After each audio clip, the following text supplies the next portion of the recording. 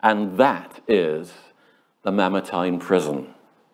Originally, there were no stairs leading down into the room, just the hole that you can see in the floor of the room above, and prisoners would have been lowered, probably thrown down into that small dark room below, either to await trial, or if they'd already had their trial and been found guilty, to await execution. And according to tradition, both Peter and Paul were held in this prison before they died. And the thing that made this small, dark, damp hole in the ground the highlight of my trip to Rome is the thought that it's possible, and I would even go so far as to say I think it is likely, that it was from this very prison cell that we visited that Paul wrote the letter that we started to read a moment ago. The second letter of Paul to Timothy. It was probably written in this very prison cell that we now see on the screen. It's probably written towards the end of Paul's life, and probably the last letter that he ever wrote. And one study Bible talking about this letter to Timothy says this, that it is the last words, but says, what Paul most wants Timothy to heed for the rest of his life and ministry, that's what's in this letter. Paul is taking the opportunity at the end of his life to write to Timothy and say, these are the things that are important for you to take notice of and to remember for the rest of your life and the rest of your ministry. And that same study Bible described it as the last word from a spiritual father. Now, I'm not suggesting that I have been or am a spiritual father to David or to Michelle, though David has often been known to comment on my advanced years and even at times to call me granddad. But I'm not going to dwell on that. But it did seem appropriate that this last word from a spiritual father would be something that we look at today as both David and Michelle leave us and enter the rest of their life and ministry. This is not the end of their life or the end of their ministry. This is the next season that they are entering into. And so I thought it was very appropriate for us to look at this letter. There's so much in the letter that we could learn from, and I would commend it to both of you, both you, David, and Michelle, to take time to read this letter as part of your devotional reading in the coming days, because there's a lot in it that is about moving into another season of ministry, I think. But I want us to focus on one verse, one from our Bible reading, and it's this, where Paul says to Timothy from his prison cell, for this reason, I remind you to fan into flame the gift of God which is in you through the laying on of my hands. First words are, for this reason. And in the previous verse, Paul has said, I'm reminded of your sincere faith. And because Paul remembers Timothy's sincere faith, he says, for this reason, because I know you have a sincere faith. And I just want to say exactly that same thing again to David and to Michelle. I've had the privilege of working with both of you quite closely now for 5 years. And I can say that I would use exactly that same phrase of your sincere faith. You've both been examples of sincere faith.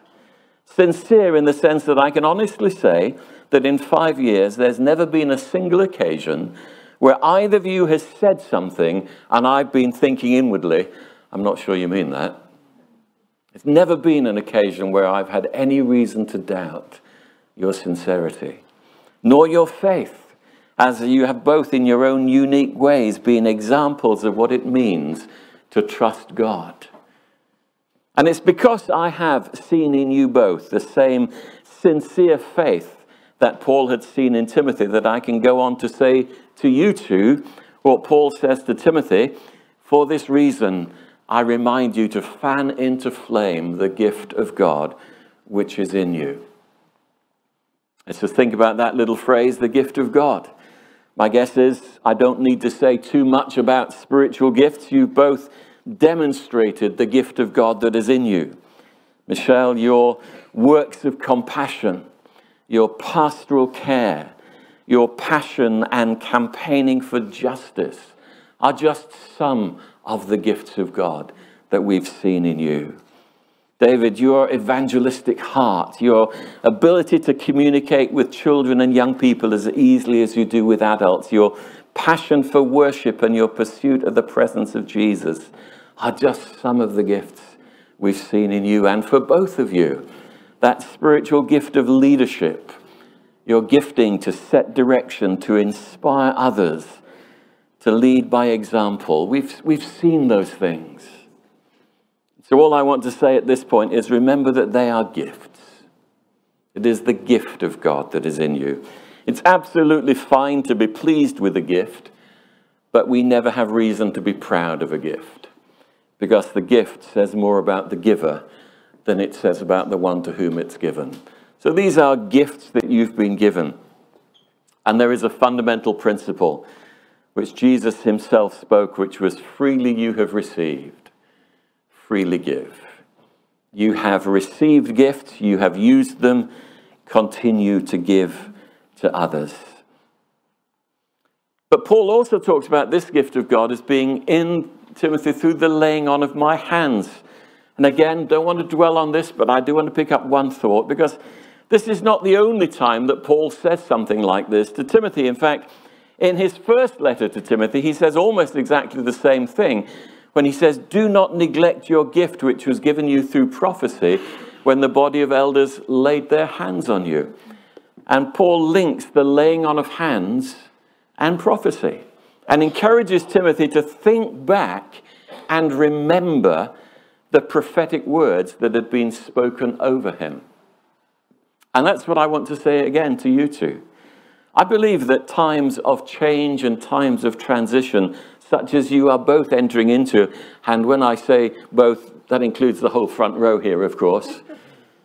Well, up to this point, the Ritchie family. Times of change and transition, such as you are entering into, are good times to look back and remember the prophetic words that have been spoken over you in the past.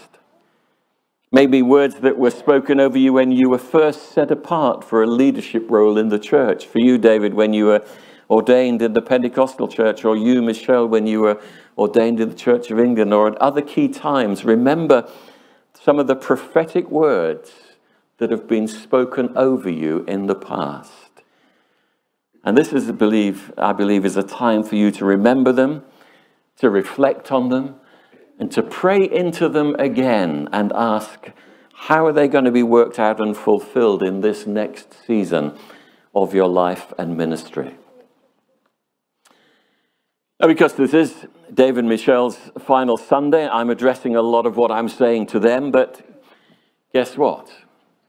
Everything that I'm saying to them is just as applicable to every one of us as it is to them. And that's especially true when we come to this third and final element of the verse where Paul says, fan into flame the gift of God that is in you. So I am speaking it to David and Michelle, but I'm speaking it to all of us. This is the exhortation of God. Let's make an obvious point to start off with. When we talked about the gift of God, well, that focuses on the fact that it's God who gives the gifts. When we talk about the laying on of hands, which we did, that focuses on other people because they're the ones who lay hands on you. But this is something that Timothy has to do himself, and therefore it's something for us. This is something we have to do ourselves. God gives us gifts. Other people may be involved through the laying on of hands and prophecy, but it is us, we who are responsible for fanning the gifts into flame. It's not something we ask God to do. It's not something we ask others to do for us. This is something we have to do for ourselves. This is something you have to do for yourself. Fan into flame the gift of God. The image is a simple one. It's the image of fire. I know from having been in your home and experienced the warmth of it on one occasion, you have a wood burner in your home. So you understand about fire and heat. And Michelle, I'm sure you remember our impromptu time one evening gathered around the fire pit in our garden. So I have memories of both of you that are associated with fire. But those are not the images of fire that I want us to have in mind right now. Not the wood burner or the fire pit. The image that I want us to have in mind is more the blacksmith's forge. So if you wanted a modern image, you could think, of course, of the furnace in the steelworks, which is just that little bit bigger and bolder than the blacksmith's forge. So keep one of those images in mind, either the furnace in the steelworks or the blacksmith's forge. And having got one of those images in mind, let me just pause for a moment and remind you and remind all of us of the science lessons that we had at school, that in order for there to be fire, there needs to be three things, which are, of course, oxygen, heat, and fuel. That's right. And where fire is being used either in a furnace or in a blacksmith's forge, there needs to be a constant flow of oxygen, a constant flow of air, in order for the fire to be hot enough to do the job that needs to be done. And so using the image that was probably more the one that was in Paul's mind, the bellows that you can see there highlighted with that arrow on the left, they were the means by which a constant supply of air fanned the flame on the forge. And so when Paul urges Timothy to fan into flame the gift of God that is in him, it's as if he's saying, just keep those bellows pumping air. You need a constant supply of air if the fire is going to be hot enough to do the job that it's intended to do. What does that actually mean? What does it mean, this image of fanning into flame the gift of God that is in us? God's given us a gift. We've acknowledged some of what those gifts are. We all have different gifts, but what does it mean to fan into flame the gift of God? Well, I just want to give three quick suggestions of what it might look like to fan into flame the gift of God. The first thing is a very obvious one, and it's this: keep using the gift. Use the gift that God has given you. I know that's obvious, but it does need to be said, doesn't it? Having a gift is great, but you do need to use it. A few years ago, someone suggested to me that it might help me with a recurring back problem if I took up Pilates. So I went onto Amazon, and I checked my Amazon account this week, and it was actually on the 25th of March in 2008, about 16 years ago, that I bought the complete book of Pilates for men and the DVD Pilates for men. A couple of weeks ago, Anne and I moved house, and I found both the book and the DVD.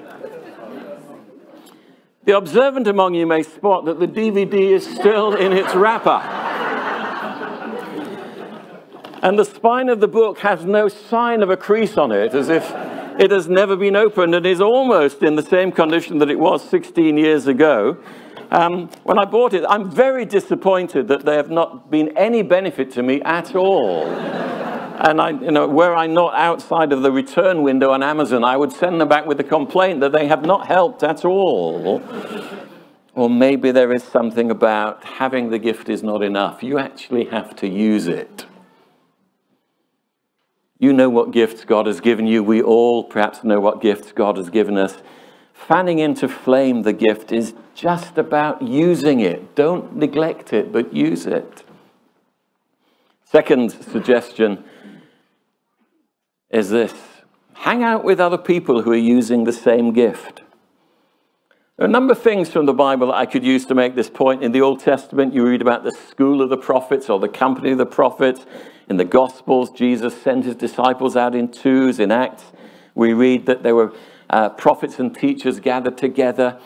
Lots of things that we could look at in the Bible which suggest that people used to hang out with other people who had the same gift. And there's something about hanging out with other people who have the same gifts that is what the Bible talks about as iron sharpening iron. And so in terms of fanning into flame the gift that you've got, find other people who have the same gift and learn from one another. And then my third suggestion as to what it might mean to fan into flame the gift of God that is in you is to pass it on to others.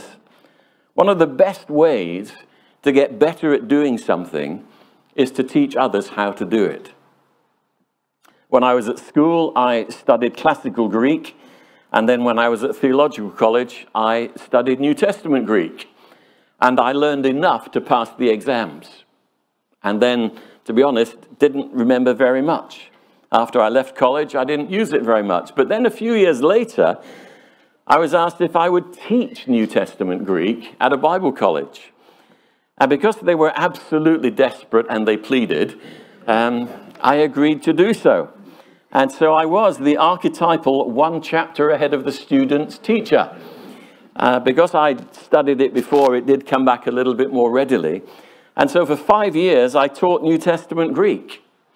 And I learned far more, and I've remembered far more since I taught it to others than I ever did when I was just studying it for myself. Because there's something about passing things on to others that embeds it in us in a much deeper way. And so fanning into flame the gift of God that is in us is about using the gift. It's about hanging out with others who are using the same gift and passing it on to others. And so David and Michelle and the rest of the Ritchie family, as you move on and enter this next season of life and ministry, and for all of us, as we also enter the next season of life and ministry, because there is a real sense that over these next 2 to 3 weeks, Warfield Church is entering a new season of life and ministry. As David starts a new work and some of you choose to go with him, that is also the start of a new season of life and ministry. So whether you're moving away to Cornwall, whether you're staying local, whether you're going to be with David, whether you're staying here in Warfield Church, this word from God, I believe, is for all of us. Fan into flame the gift of God that is in you. And if I could just address it to those of us who will be staying here in Warfield Church, for those of us who will be here with 3 full-time ministers all leaving within a couple of weeks of each other, this is definitely a time for all of us to be using the gift of God that is in us, to be fanning into flame the gift of God that is in us. We will all need to dig deep, rediscover what God has put into us, those gifts that he's given us, and then use them, hang out with other people who are using them, and teach others how to use those gifts. Every one of us will need to do that. And we'll also need to raise up a new generation of folk who will eventually take the baton from us and pass on to them what we have learned, so that we're equipping and empowering the next generation to fan into flame the gift of God that is in them. And so David, Elizabeth, the rest of the family, Michelle, as you go, I want to give you this word: fan into flame the gift of God that is in you. And for those of us who are staying, either here in Warfield Church or in a new work, fan into flame. Keep those bellows next to the forge pumping. Fan into flame the gift of God that is in you. Let's take a moment to pray.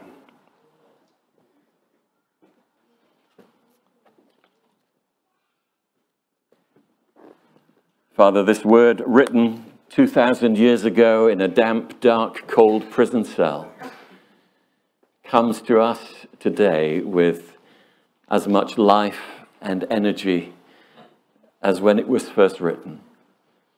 And we pray that we would be diligent in receiving this word and responding to it, knowing the gifts that you've given us, that we would choose today, as we all enter into a new season of life and ministry, we pray that we would be diligent in fanning into flame the gift of God that is in us. We ask it, Lord Jesus, in your name and for your glory. Amen.